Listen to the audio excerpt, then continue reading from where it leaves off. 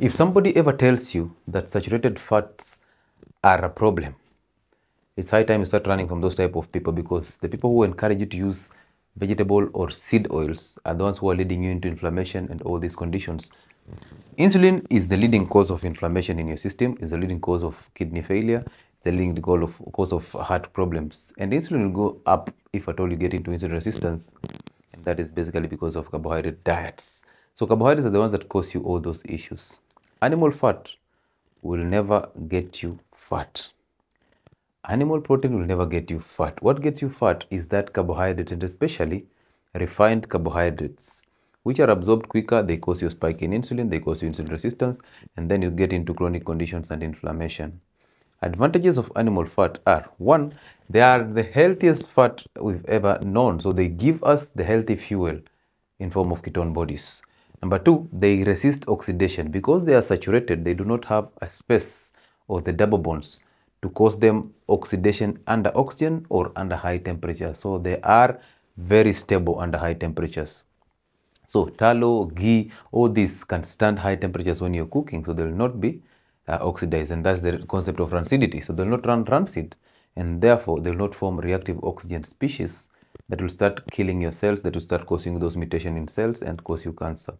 So basically, what you're getting into, and even obesity, what you're getting into is a danger when you're using that seed oil. That cooking oil that you have in the kitchen, that is not ghee, that is not tallow, that is not sweat, that is not lard, that is not even the monosaturated ones, the coconut oil, the avocado oil, that is not olive oil. Those are the ones that I call seed oils, the ones that you have in the kitchen that are not part of the ones that I'm just mentioning. Animals produce healthy fat. Animal fat is very healthy, and saturated fats are healthy for you. Run away from that misconception that animal fats will cause you clogging of blood vessels, atherosclerosis, heart conditions. Those are things that we are over, and we need to get rid of that myth instantly. So consume animal fats in plenty. That's the reason why I insist on eating fatty meat and fatty fish. Now, in case you are a beginner and you want to start maybe intermittent fasting and combine it with exercise and a low carb, high fat diet so that you get to lose that weight, what do? Number one on the list, if you're consuming more than 3 meals a day, you're already in danger because you're squeezing the meals. Remember, you need around 8 hours to just get that food out of your stomach, start cleaning up, and then this food goes into the intestines, and before it is absorbed, it's almost 12 hours for you to turn it into energy. Okay, so if you want to lose that fat or that weight, then you have to start by actually creating a window or restricted feeding, so that you create a window of fasting and at the same time a window of eating. So for instance, if you take your breakfast towards 6 a.m.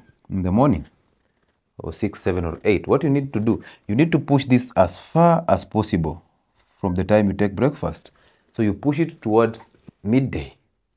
That will start helping you to create a fasting window, because that is a now intermittent fasting. And also, if you take your supper at around 6 p.m., then you start pushing it nearer than further.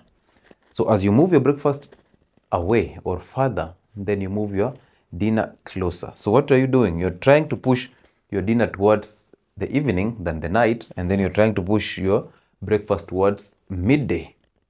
So as you push this one towards midday, that takes you, you're still consuming 3 meals, yes, so you're still having your breakfast, but you're pushing it from around 6 all the way towards midday.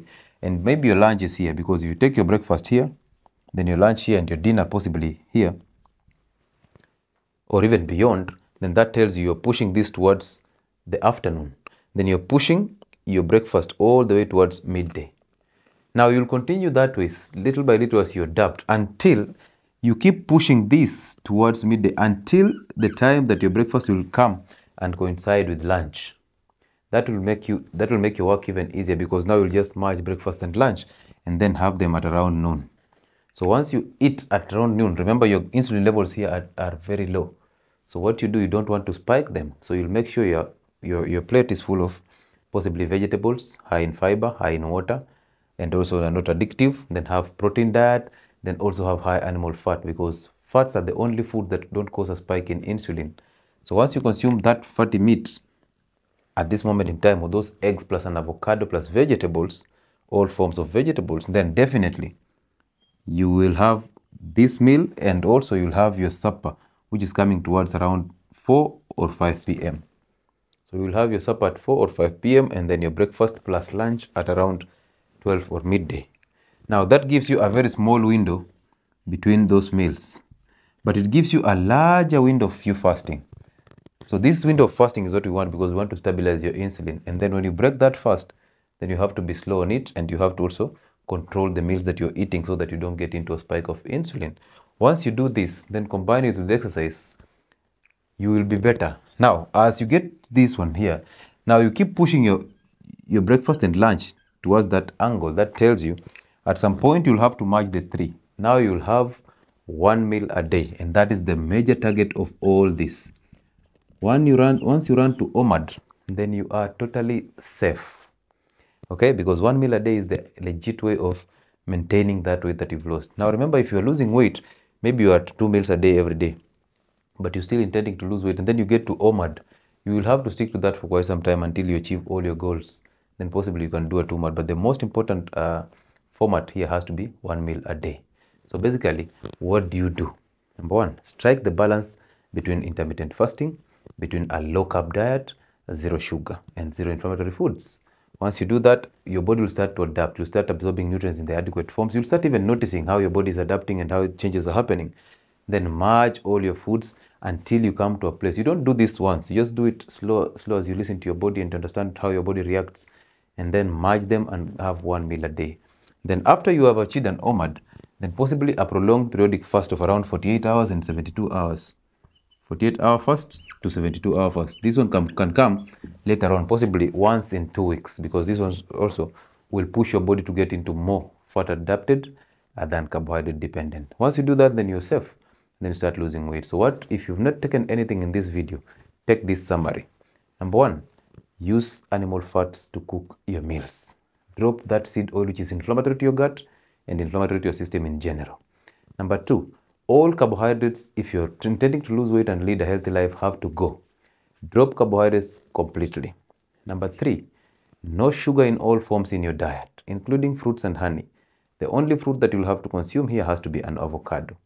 Number four, fasting is very important, be it intermittent fasting or prolonged periodic fasts. If it's your first time starting on this, make sure you have a 3 meals a day, and then start pushing your breakfast towards midday.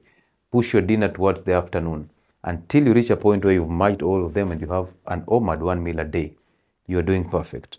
Then above all, push a 48 to 72-hour fast after 2 weeks. You can do it that way, and you can push a 72-hour fast once in a month. Once you do that, then nothing else can beat you, because you'll go into fat adapted. Once you're in fat adaptation, then definitely your body has understood the basics of burning fat more than relying on carbohydrate and relying on glycogen. That is how you start burning that fat. That is how you attain autophagy.